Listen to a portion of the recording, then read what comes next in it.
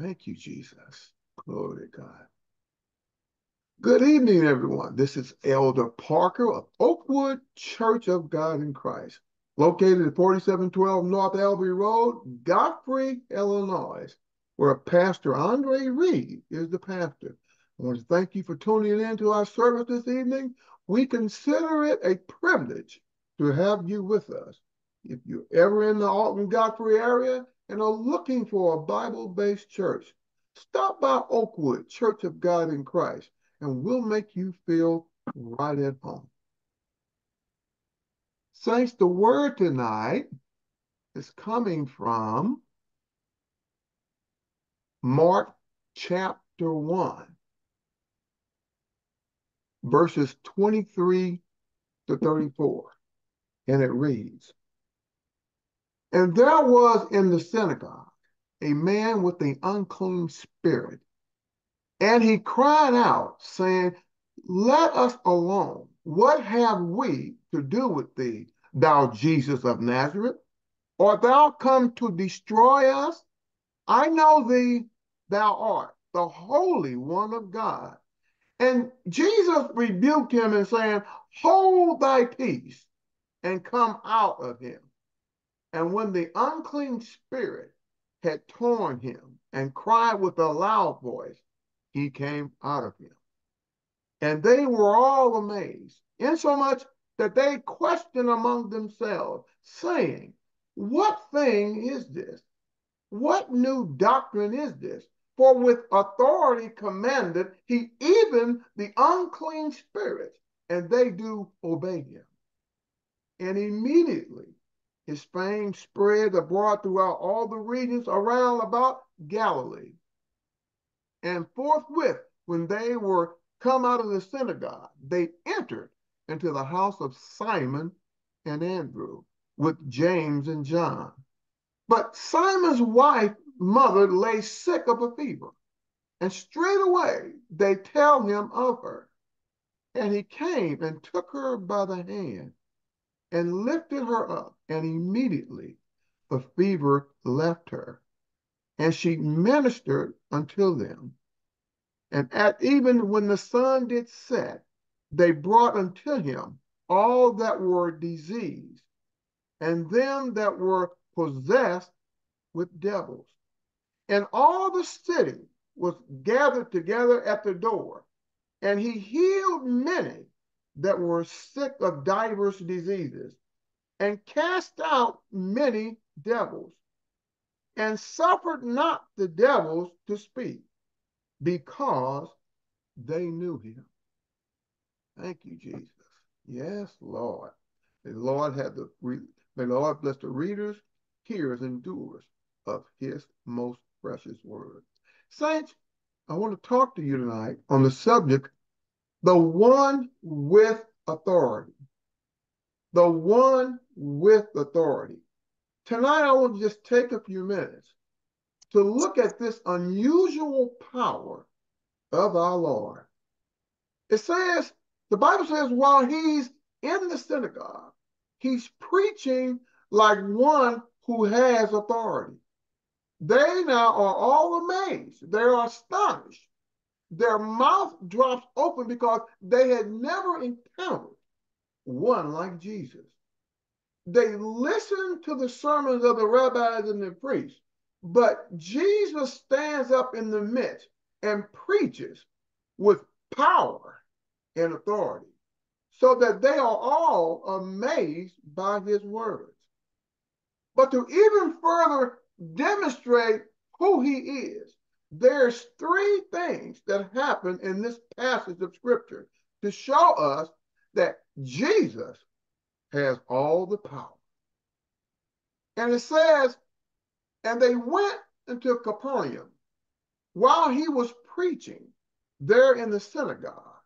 And the scripture says, while he was still in the synagogue, there came amongst them one possessed by the devil, a man with an unclean spirit.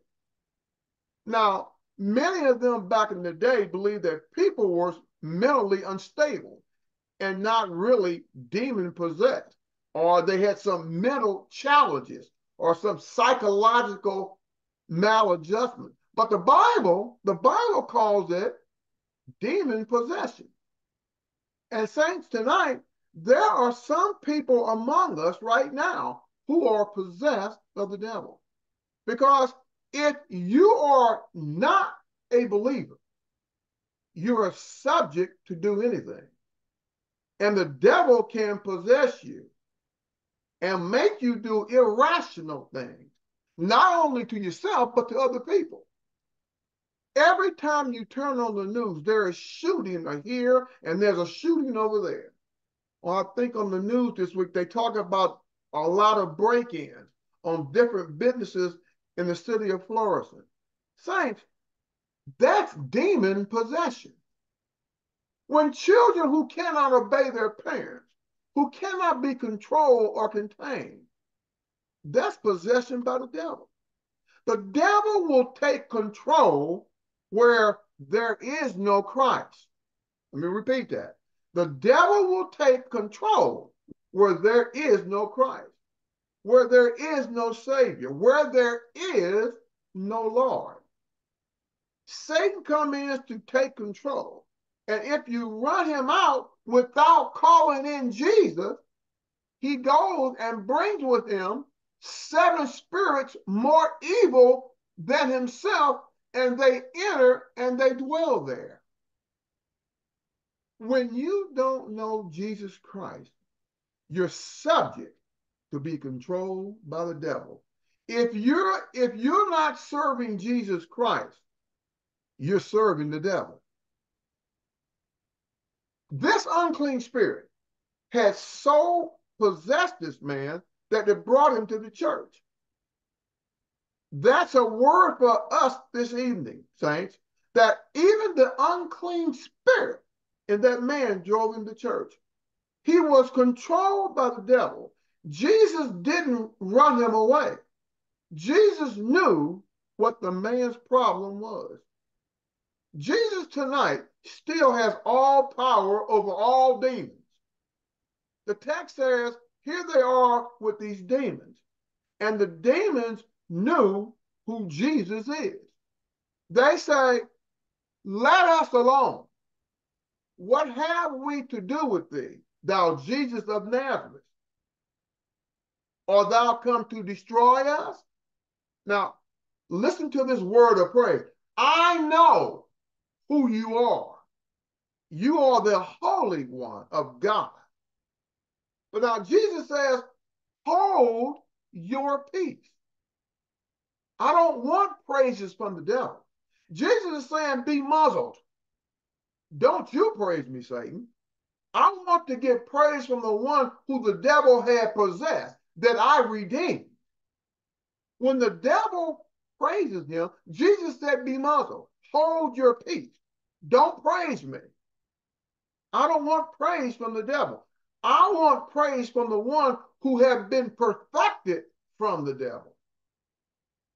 Jesus is not looking for praise from the devil. He's looking for praise for someone who has been delivered. Thank you, Jesus. Someone who used to have a drinking demon. Someone who used to have a lying demon. Someone who used to have a drug demon. Someone who used to have a fornication demon. Someone who had a demon that wouldn't let you praise God. But since God has delivered you, he does not want praise from the devil, but from the one who has been delivered.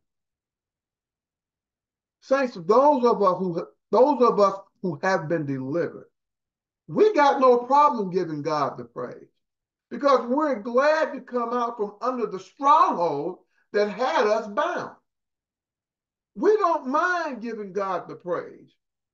We think about how God has stepped in at the right time, and we're not going to let anybody stop us from praising and giving God the glory. Thank you, Jesus. Saints, it doesn't have to be Sunday morning. It doesn't have to be Friday night. It doesn't have to be Tuesday night Bible study. We will give God praise in our car. If the answer comes to you on Wednesday, we will give God some praise. If he brings you out on Saturday morning, we will give God the praise. We won't let anybody muzzle our praise. He has power over all demons. Then the text says he has power over minor disruptions. Because when he got through preaching, he went to Simon Peter's house. And at Simon's house, his mother-in-law had a fever that kept her in bed. And when Jesus got to the house, he just took her by the hand and the fever left her. Now, what that says to us is there's no disruption, no small detail for Jesus. Getting rid of the demon from the man was a big thing. Relieving Peter's mother-in-law from the fever was a small thing. But God takes care of the big things and the little things. Sometimes we don't want to bring the little stuff to Jesus. But saints, Jesus is concerned about our little problems. Now think about this. If he can run out a demon, he certainly can get rid of a fever. You know, I look back at the Old Testament. I look back on the story of Elijah in the Old Testament when he challenged the prophets of Baal and the groves of prophets to come and meet him and challenge them at Mount Carmel. And God answered by fire. And Elijah stood up to 850 prophets. But now on the other hand, then he ran from one woman named Jezebel. He ran for his life. Now, wait a minute. If God can help you against 850, surely God can take care of one. Saints, there's no minor thing in your life that's too small for Jesus to take care of. The scripture says that after Jesus touched Peter's mother-in-law, she went into the kitchen and ministered unto them. Well, that's not a small thing. It never would have happened if she had not been relieved of that fever. Jesus took care of that minor disruption so that she could be blessing to them. And God will handle the minor disruptions in our lives because there's nothing that concerns you that he will overlook. He takes care of the smallest details. And then the Bible goes on and says, he has numbered every hair on your head.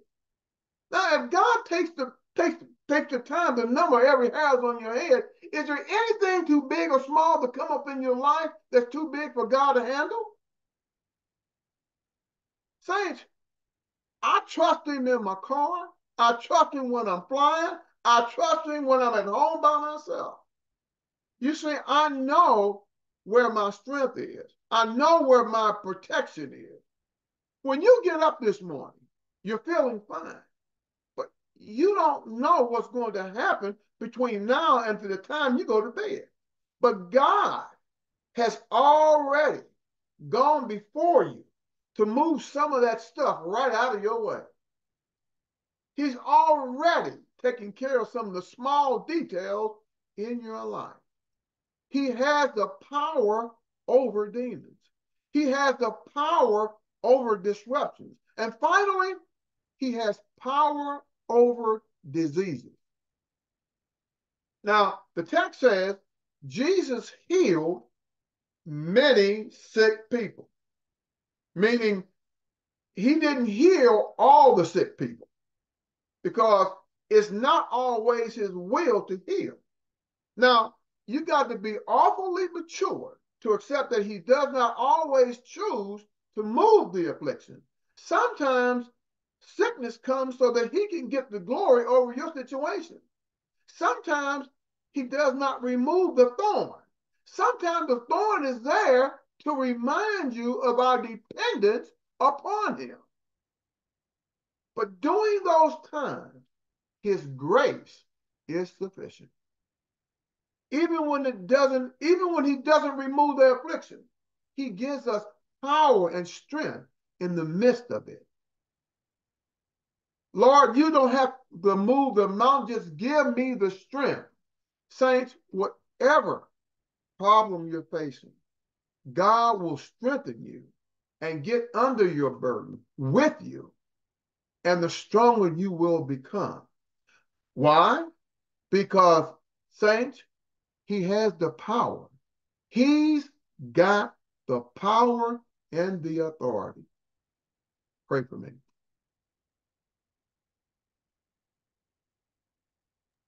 Amen. I All never want right. to leave the presence of the Lord without giving everyone an opportunity to give their life to the Lord. If you heard this message, if you're tired of your life and you want to change, in Romans 10:9 it says, if we openly declare that Jesus is Lord and believe in our heart that God has raised him from the dead, we will be saved. If you've been blessed by this message, or you're just fed up with your present day life, just repeat after me. Lord, I come to you a willing vessel, confessing all my sins. I receive you into my life and make you my Lord and Savior. I canceled every assignment of the enemy, and I declare my life will never be the same again. Thank you, mighty God. In the mighty name of Jesus, amen.